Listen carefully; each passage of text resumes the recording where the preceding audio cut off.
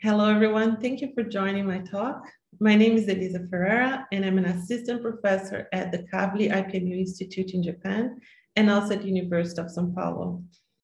The organizers from Cosmology from Home kindly asked me to give a review on ultralight dark matter models, which are this class of dark matter models that are the lightest possible candidates for the dark matter. I hope today I can give you a review of these ultralight dark matter models, explaining what I mean by ultralight, and also reviewing their rich phenomenology. I also want to show you the current constraints that we have in a class of these models, the fuzzy dark matter model, and show how we're narrowing down the parameter space for this model.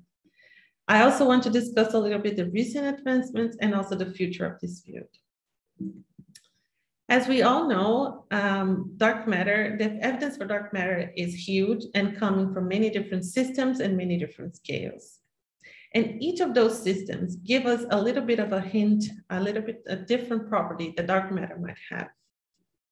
With all of those observations, plus the very precise observations from large scales, we have our standard cosmological model, the lambda CDM, where dark matter is described by a cold dark matter fluid. This cold dark matter fluid, what we call the cold dark matter model, is the current paradigm for the properties of dark matter. And in this model, dark matter is cold, so it moves much slower than C. It's pressureless, so it clusters on all scales. And also it doesn't interact weakly with itself or with all our visible sector. And this very simple coarse-grained description of dark matter is very successful and can describe the history of our universe in many different scales, like we can see here in the matter power spectrum, the matter power spectrum over wave number. And we see that the lambda CDM fits quite well a wide range of observations in many different scales. However, dark matter is still weakly constrained on small scales. And this makes us wonder if the properties of dark matter are the same on small scales than they are in large scales, if they really are so close to lambda CDM.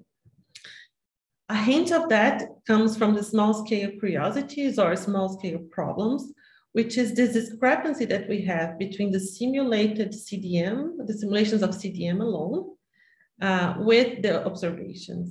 One example of those is the cosmological problem, where in simulations of CDM, we predict that the density of dark matter should diverge towards the center of the halos, while in observations, we see that they actually have a core, so they tend to a constant density in the center. Although there's dispute about this, it is true that the behavior of dark matter on small scales is still not so well constrained. Because of that, because of all the properties that we know and also all the properties that we don't know, and mostly because we don't know the nature or the microphysics of dark matter, we have a huge amount of models of dark matter that invoke very different phenomena, physical phenomena to describe its nature. Put it simply in a mass scale, of course, those problems have those models have other properties, but putting simply on a mass scale, we can see that dark matter could be either ultralight elementary particle, or something like a macroscopic object like primordial black holes that have a mass of solar mass. So we have more than 80 orders of magnitude of uncertainty in what dark matter is, which shows us that this is a very big mystery in cosmology.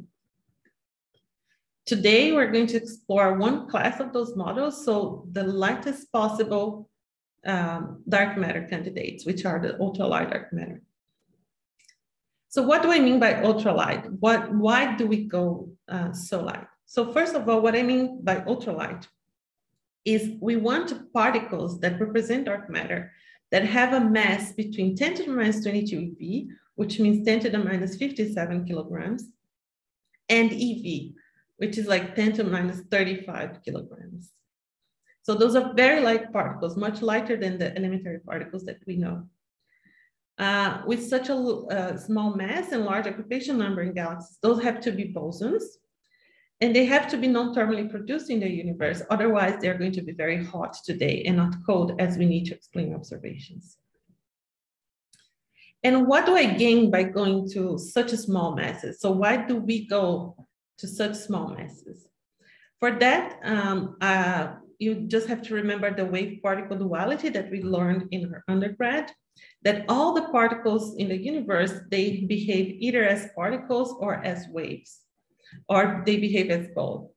For example, if you get an electron that has a very tiny mass, 10 to the minus 31 kilograms, this can be described by a wave that has a wave length of 10 to the minus 10 meters. So this wave is described by, the size of this wavelength is described by the de Broglie wavelength, which is 1 over the mass times the velocity. So if I have a dark matter candidate that has a mass between 10 to the minus 22 eV and eV, this means that this candidate is described by a wave that has a wavelength of order of parsec to kiloparsec. This means that on scales like the size of our galaxy, dark matter is actually going to behave like a wave. So if I have a wave that is around a kiloparsec scale, on galaxies, we're going to basically see the behavior of dark matter as a wave and not as a particle. However, when I go to large distances, this kiloparsec wave is going to look like a particle point, and I recover the standard CDM paradigm. So I'm okay with all the very precise observations that we have of CDM on large scales. And this peculiar behavior in galaxies, like behaving like a wave, can give us very different dynamics in galaxies. I said that ultralight dark matter models can be around 10 to the minus 22 eV to eV, which is still 22 orders of magnitude in range. But in this talk, I'm going to focus more on the lightest side of these masses here, around 10 to the minus 24, 10 to the minus 18 eV, because this is the range where we have the biggest change in the behavior in galaxies. Because with these masses, dark matter has the biggest de Broglie wavelength. So the behavior, the phenomenology in galaxies is going to be very different. So I'm going to focus on that. And I'm only going to focus on gravitational probes. So the motivations for the ultralight dark matter models, the motivations to go to such small masses are, first of all, this rich phenomenology that comes from this wave nature of dark matter. But also the particles that are going to be these light particles have a very strong motivation on particle physics.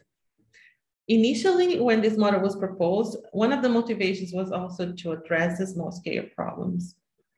But we're going to see that this is challenging now.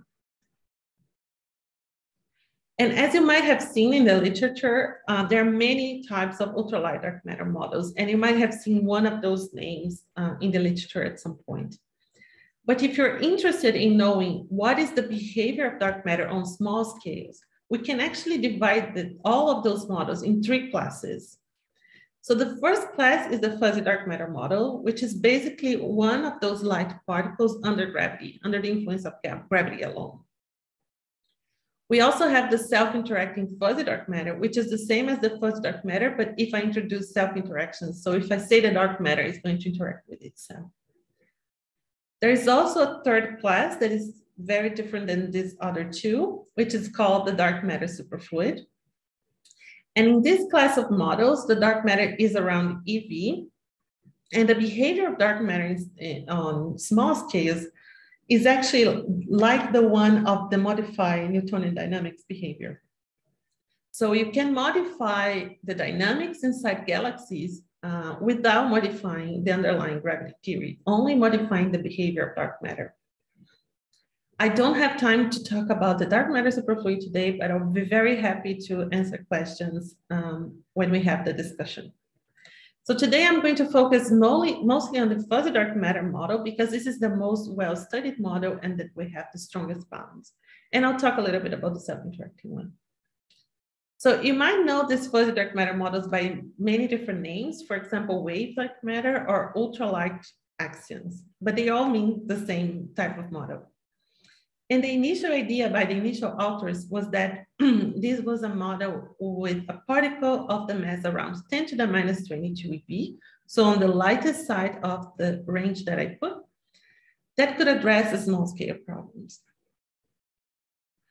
In this talk, I'm going to focus on spin zero particles, but to describe this bosonic particle, we could also have vectors, and there's plenty of literature on that.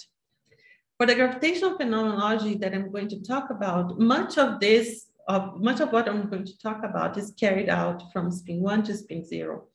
But spin 0 has the biggest amount of constraints, and it is the most well studied.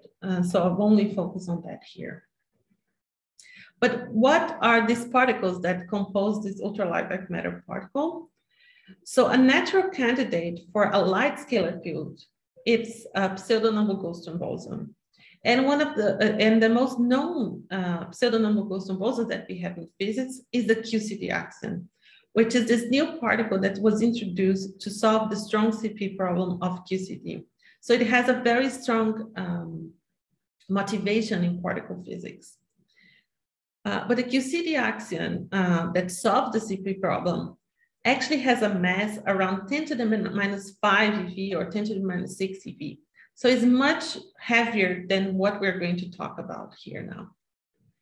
However, in many beyond standard model particles and also in string theory, we can generate many of those pseudoscalar fields that we call axion-light particles or ultralight axions that are as light as we need to describe these models. And how is the cosmological evolution of this? So if I want dark matter to be described by this bosonic particle, this ultralight bosonic particle, I describe it as a scalar field. And I have a scalar field in a Friedmann-Hobson-Walker background. And this is the equation of motion of this scalar field, where h is the Hubble parameter.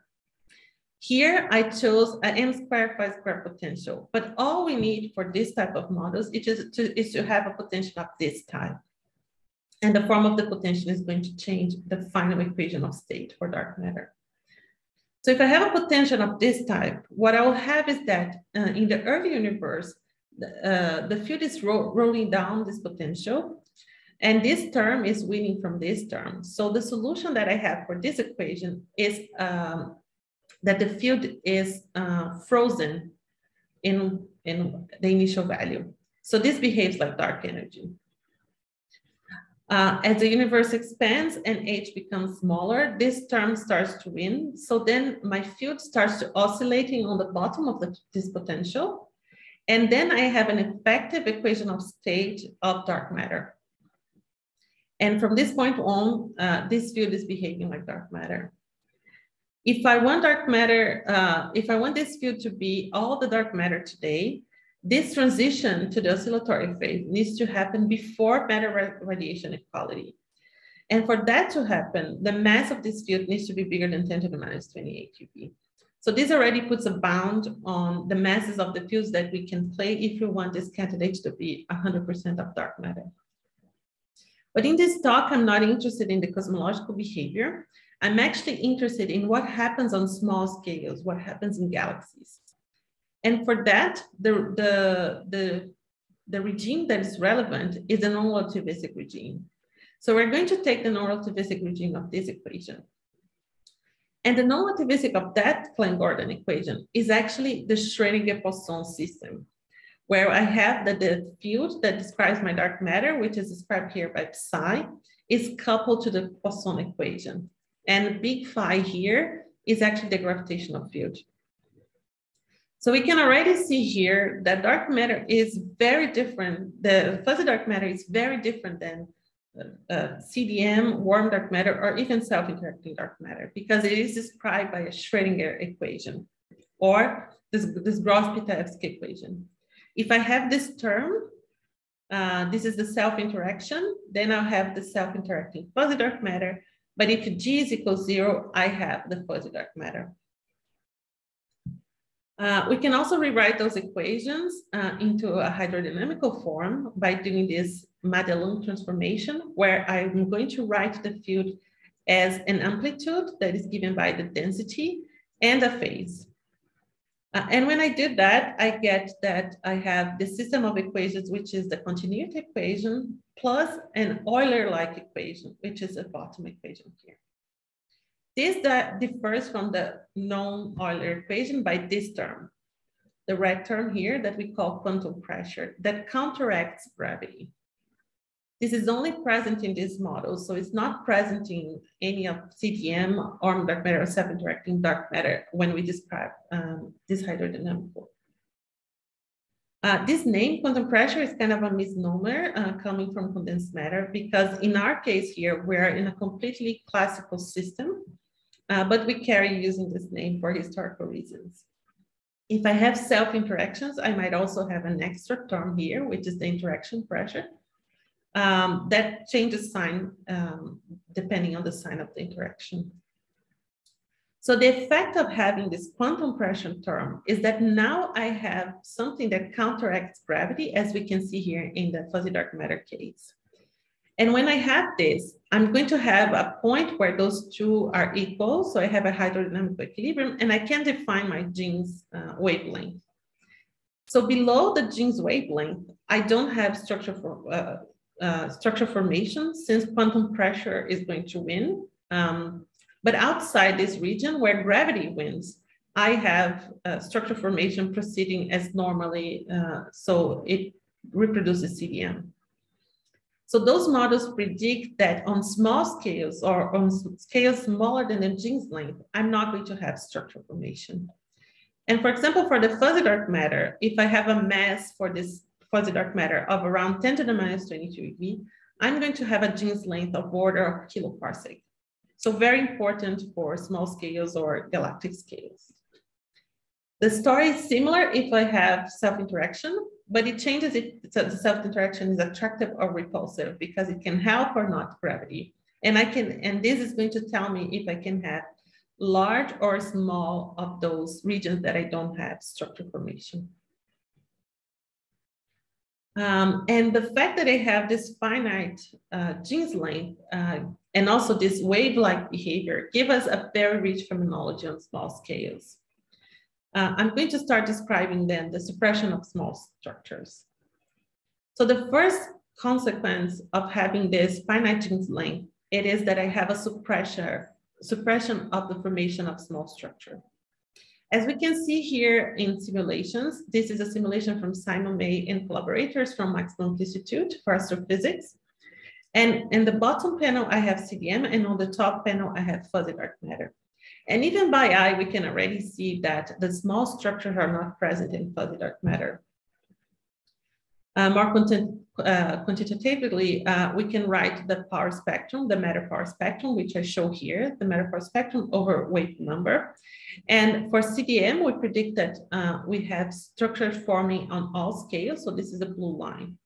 But for the fuzzy dark matter, depending on the mass of the fuzzy dark matter, I'm going to suppress the formation of structures. So I'm going to suppress power of the power spectrum on different scales, depending on the mass. However, however powerful this probe is, it is also degenerate with, for example, what we have for warm dark matter. Warm dark matter is also going to suppress the formation of suppressed structures on small scales, but coming from a completely different mechanism. But the effect is pretty much the same, as we can see here in the transfer function. In the dotted ones are warm dark matter, and the solid line is fuzzy dark matter. And we can see here that they have a very similar behavior, although for completely different masses and also completely different physical reasons. But when it comes to the transfer function and the power spectrum, the effect is very similar. So it's a effect that is very degenerate. We can also see the suppression of small structure in the halo mass function. So here I have halo mass function, and here I have the mass of the halo in solar masses. And we can see here, for example, in the gray line, for a 10 to the minus 22 EV particle, we are not going to have the halos that are smaller than 10 to the 8 solar masses. So this really predicts a very different universe than CDM. A second consequence of having this finite size Jeans length or the suppression of structure on small scales is the formation of a solitary core. So in the interior of galaxies, as we can see here in the simulation by Joette Chen, my collaborator, as the halo of the galaxy is forming, because of this suppression of the formation of structure on small scales, we're going to form a core, as we can see here in the middle of the galaxy. This means that instead of this model predicting as CDM that I'm going to have the Navarro-Franke-White profile. So this is density of a radius, a profile that diverges in the inner parts of the halo. This model predicts actually that I'm going to have a chord profile, so that the profile of the galaxy is written by something like this. We can try to look for those cores on galaxies. And for that, we need to know how this rho C, so the density of the core, behaves. And for that, we need to do simulations. And from simulations, like for example, this one from Xi, we can get this fitting function of how the core density depends on the mass of the particle and also the mass of the halo. And this is what we use to relate to observations. And here are the simulations where we can see the chord profile that the fuzzy dark matter gives. So this is very important for us also to compare with observations and try to probe the mass of the fuzzy dark matter. A third class of interesting phenomenology is wave interference, which is a direct consequence of the dark matter behaving as a wave on galactic scales. And the first one, it is in wave interference. So as this is a wave and behaves as a wave in galaxy, we are going to have wave interference. So we're going to have destructive and constructive interference patterns happening in our halo, as we can see here in the simulations, but also in these other simulations here. And we call this constructive interference places where we have like order 1 fluctuations in density. We call them granules. And we say that the halo then has this granular structure. These granules, they have the size of order of the de Broglie wavelength. So they are pretty hard to see, but we're going to see that we are making advances to try to probe them. Another interesting consequence of this wave behavior is the formation of vortices. I don't have time to talk too much about it, but vortices are this non-vanishing pearl sites that we have in our fluid, a consequence that the fact that this is a rotational fluid. And we can see them in simulations, but we also can see them theoretically. So it will be very interesting to see them in observations. A fourth class of consequences are dynamical effects. So there are many dynamical effects that those models can induce. They can induce, for example, heating and friction, and which come from the interaction of all these astrophysical objects with the granules. So if I have, for example, a star that is much lighter than this effective mass of this granule, this star is going to be heated by the interaction with this granule. So the star or the system of star gains energy and its size increases. This is a very interesting probe that we can use to try to probe for the existence of these interference patterns. If those granules interact with something heavier, like a globular cluster, this globular cluster loses energy and behaves differently than with what we'd expect for the CDM. So we can try to probe also this different behavior and associate this with the mass of fuzzy dark matter. There are also other effects. One of them is relaxation, which actually is related to condensation or formation of a Bose-Einstein condensate. And I don't have time to talk about this, but this is a still open topic. It's an open question in our literature to see if I really have a condensate in the center of the galaxy. And I'll be happy to answer questions about this. So given all of these predictions that we have for the behavior of fuzzy dark matter, we should go now to observations and try to see the constraints that we can put on the mass of this particle. So I present to you here what I think is kind of up to date because really this changes every day, but I think this is at least the most important constraints that we have on fuzzy dark matter to date. Here is the mass of the particle, and the highlighted regions are the forbidden regions for the mass.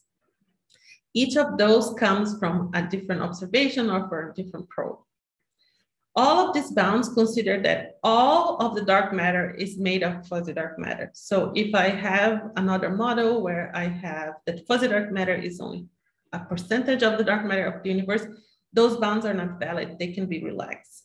So this is only if fuzzy dark matter is 100% of the dark matter in our universe. And we can see here from this plot that we are pretty much narrowing down the mass of the fuzzy dark matter, although we see some incompatibilities here.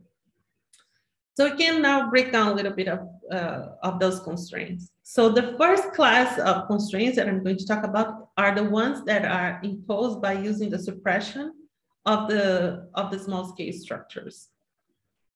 So we can use, for example, CMB and large scale structure to probe this suppression of the most small scale structures. So this suppression in the force spectrum, or even depending on the mass, the change in the dynamics that this field produces. So as we can see here in this plot from this work from 2015 and also an update to 2018, here is the fraction of this ultralight dark matter, of the fuzzy dark matter, and here is the mass. And we can see that using CMB and large scale structure, we can only have 100% of the dark matter being this fuzzy dark matter if the mass is bigger than 10 to the minus 24 eV. So for our hypothesis that we want 100% of dark matter, the mass needs to be bigger than 10 to the minus 24 eV. Of course, if I allow fuzzy dark matter to only be part of the dark sector, part of the dark matter, this could have smaller masses. For example, here from 10 to the minus 26 until 10 to the minus 30, you can only have 10% of dark matter in our universe being made of axions. For masses smaller than 10 to the minus 30, this starts behaving as dark energy. I can also use Lyman alpha to put constraints, and those are the strongest, or one of the strongest constraints that we have to date on these models. And basically, because I don't have the smaller structures in our universe, reionization is going to proceed very differently than in CDM. And you can use this to ask the question, what is the suppression of small structures that I can have so I have enough megaparsec scale power in the Lyman alpha force to explain the observations. And this tells us that we cannot have too much suppression. So this puts a bound that the mass of dark matter, of fuzzy dark matter, is to be bigger than 10 to the minus 20 eV, which is far away from the 10 to the minus 22 that was first thought of.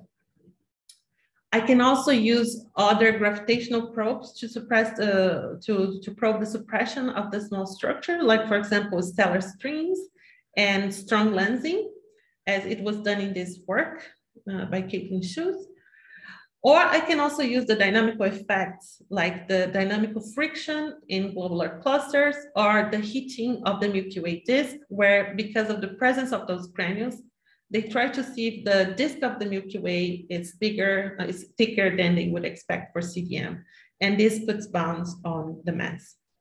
We can see here that the dynamical friction bound coming from these globular clusters has the opposite behavior than all the other bounds.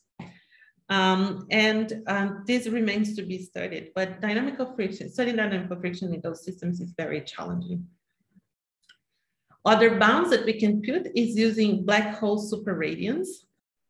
So black hole superradiance is this really cool phenomenon that we have, that if we have these fields, these ultralight axions or axion-like particles, around rotating black holes, we're going to create a cloud of these ultralight bosons that they call these gravitational atoms.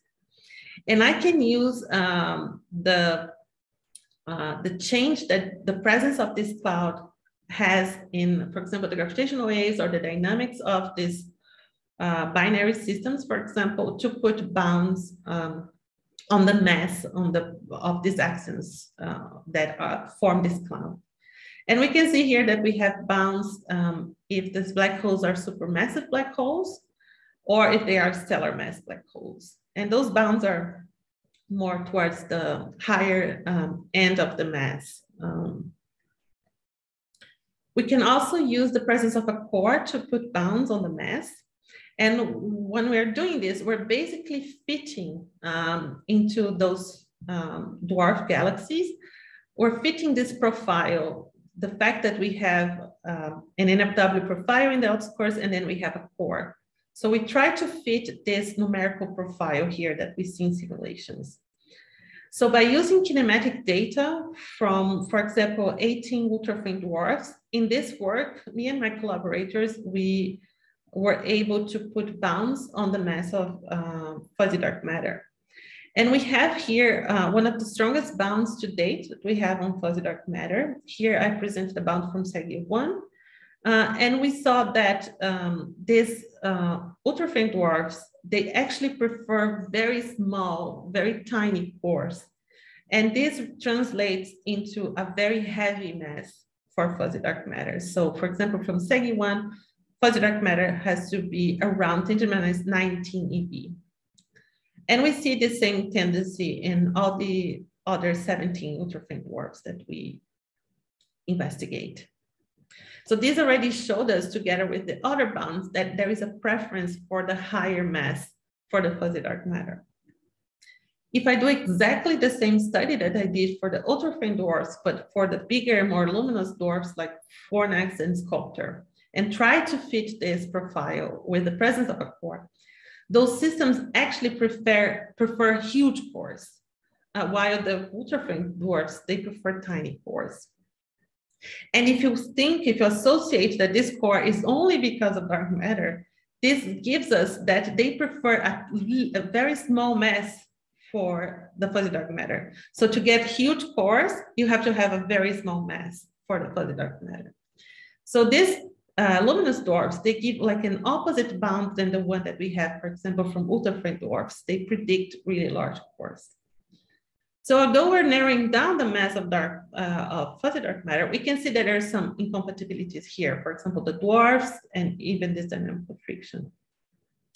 And either this is a very big challenge for fuzzy dark matter, or this shows that we still haven't understood completely the dynamics that happens in those systems.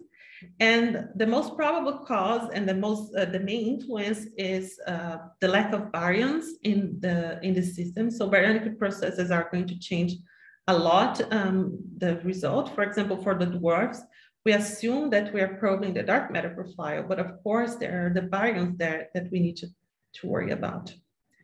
But it could also be, and we see that it's true, that we also don't understand how fuzzy dark matter really behaves. The simulations of these models are very challenging. So if you want to have simulations that really describe these interference patterns, the core, you need to do simulations of the Schrödinger-Poisson system. You cannot simulate the hydrodynamical equations. And those are very expensive simulations. So the biggest simulation to date is the one by Simon May that has around 10 megaparsec. So we really need to understand how dark matter behaves. So it could be that those core profiles are not universal, or even that we don't understand how the mass of the core of the halo relates to the mass of the core. So given a halo, I don't know quite well from those simulations what will be the mass of the core. And this is something we saw in this article by me and my collaborators, were investigated using these large simulations from Simon May, but also many simulations by Joet, where we simulated fuzzy dark matter. And here I can show you the mass of the core over the mass of the halo in solar masses. And the little dots are different from different halos. And we can see that there's a huge variability on how those two relate. And nowadays we use only one function, so we can make a mistake in the mass that we infer. This is only to give an example of how much is not only the lack of variance in those simulations, we also still don't understand fully how these models behave. So I also added another result here that came out last week from strong lensing from the interference patterns. So this is the most up-to-date results. So we can see that we're narrowing down the mass, but there's some incompatibilities. We have to remember that there are many systematic effects that might be affecting those bounds. So we need to take this with a grain of salt. But one thing we can see is that the sweet spot for solving the small scale problems when this model was first conceived seems to be very challenged already by all these observations. So we need an improvement on the observations, of course, because those small scale observations are very challenging, but we also need an improvement in the simulations. And also we need to add new types of observations and also new probes. I should also say that all that I talked about here is for the fuzzy dark matter, but the self-interacting fuzzy dark matter and the dark matter superfluid are still highly unconstrained. So there is still a lot of work to be done in ultralight dark matter. So the future is really bright. So we're going to have a huge amount of observations, of more precise observations, and especially on the small scales, as we can see here, for example, from the prime focus spectrograph, but also DESI. But we also have improvements in CMB and also new windows of observation as 21 centimeters, but also as multi-messenger astronomy. And all of this can help improve the constraints on fuzzy dark matter. But we also need to improve simulations and new observables and new probes. For example, one new observable or one new probe that we can go after and that we start going after now, it is the interference patterns. They are very challenging to probe, but they can be probed using strong lensing or stellar streams, which are two gravitational probes that are going to probe the existence of those granules. Or you can use heating of stars to see if you see a change in the behavior of the stars due to the presence of this. And there has been many studies in the past few years about this, mostly in the past 2 years, trying to probe the fuzzy dark matter using its the interference patterns. Because we have these simulations from Simon, our group is now trying to characterize the distribution of those interference patterns, because until now, people only use analytical models and analytical simplified models of these interference patterns. So we are trying to characterize them by the halos that we have in our simulations. And using this, with these groups, we're investigating strong lensing and stellar streams. So this is a very exciting new way of probing fuzzy dark matter. And we already have some results, very strong results, actually. We have many results from these other articles, but I show here 2 very strong results. For example, this article from last week uses a strong lensing, the change that you have in strong lensing because of the interference patterns. And this one uses the heating caused by the interference patterns to put bounds on the fuzzy dark matter. And we can see that those are very strong bounds. So it tells us that fuzzy dark matter needs to be heavier than 10 to the minus 19 eV. So I would say that this is an important future, current and future way of analyzing those models. And in the future, it would be also nice to use the vortices to put bounds on the mass of fuzzy dark matter. But for that, we still need to understand those vortices. So we need to have simulations to predict their size, their abundance, to know if they're observable and what observations we can use to probe them. Our group and other groups are also doing the same, but our group is doing simulations and trying to describe these vortices theoretically, so we can try to understand their observational signatures. Another new observable or new probe that we can have are the filaments. So the filaments seem to be very interesting in fuzzy dark matter. And we have to understand them. We don't understand them well because we don't have large simulations, but they seem to also have interference patterns and other interesting features. We had a work last year about the possibility of having vortices in filaments, and I invite you all to check. So I think filaments are also an interesting probe. Another thing that we can go after is the subgalactic power spectrum. So as I told you, here's the power spectrum over a wave number. Depending on the mass of the fuzzy dark matter, this suppression of the small scales can happen in very small scales. So as we already saw, we probably don't have a very light fuzzy dark matter candidate. So we have something around 10 to the minus 19 eV, which means that this suppression is going to happen on really small scales. So we need to know, we need to learn how to probe the subgalactic power spectrum. And there has been a few attempts of that using strong lensing and stellar streams. Like for example, in this works here, where in the first one, they used the substructure convergence with power spectrum. So instead of using strong lensing to probe the perturbations of subhalos, so I'm not looking for the existence or not of small subhalos to probe warm dark matter and fuzzy dark matter that don't predict them.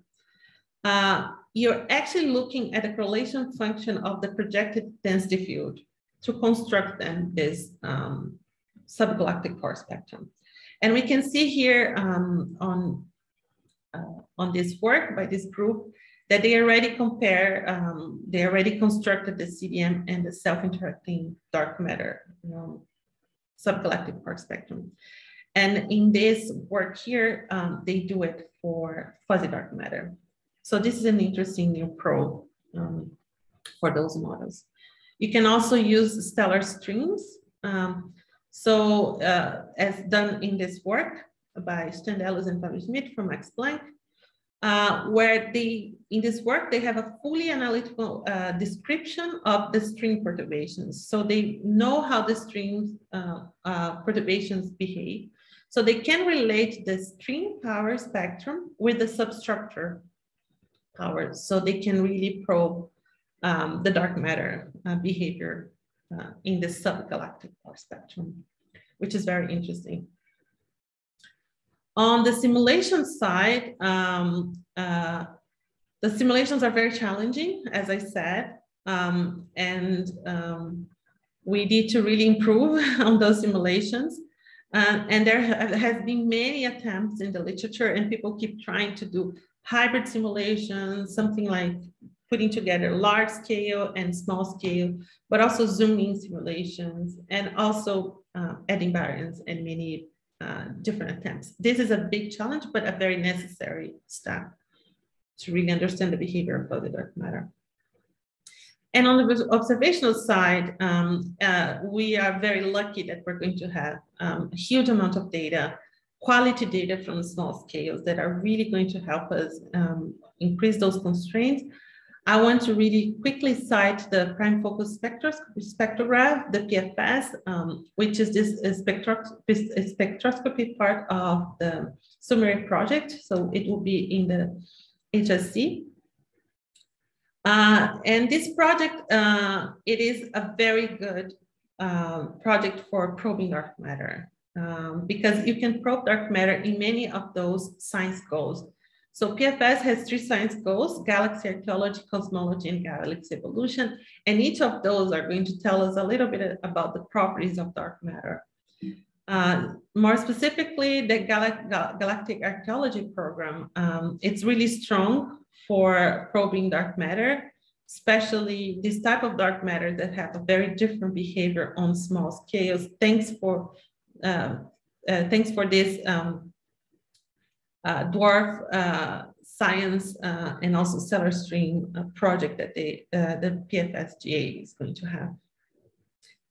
But we are also going to benefit a lot with future CMB missions for example, CMBS4 is going to improve the constraint on this fraction of the axion or fraction of the fuzzy dark matter in the dark sector. So we're going to improve on those constraints a lot. So we will be able to tell more precisely what is the role of the axion or of these light fields on the dark sector, not only on dark matter, but also on dark energy. Like I told you, those models, they have a very different randomization also. So if you have new improvements on the measurement of the optical depth, you're also going to have an improvement on how you can constrain those models. And the best way of really a probe that is very sensitive to the duration of organization is the kinematic synapsal Doppler effect. So we can use this to put bounds on the fuzzy dark matter mass, especially with these new measurements coming from Lightbird, ACT, and CMBS4. And of course, those particles, if they are ultralight, so they are smaller than 10 to the minus 30, they can also behave like dark energy. And we can try to probe, for example, from cosmic birefringency, which is this rotation in the measured CMB polarization plane that comes probably from parity violating physics in the polarization of the CMB. And this was first measured by Minami and Komatsu, but these bounds on the cosmic birefringence have been improving in the past few years. And this is a really good way of also probing axions. But of course, there is a huge amount of large-scale structure probes that are going to give a much stronger statistical constraints on not only the fuzzy dark matter, but also in dark matter models. And many more creative ideas. We need to create more creative ideas and funny ways of describing and probing those models. So I leave you here with my summary. And basically, I hope I convinced you that those are well-motivated dark matter models, and also models that are very, they have very strong phenomenology that we can probe with small scale and large scale observations. The current status is that we're narrowing down using many different effects, many different predictions, but there's still some incompatibilities that we need to understand. And in the future and in the recent progress, is towards, it's going to be huge given the new observations, but also improvements in simulations and also new probes. Thank you very much.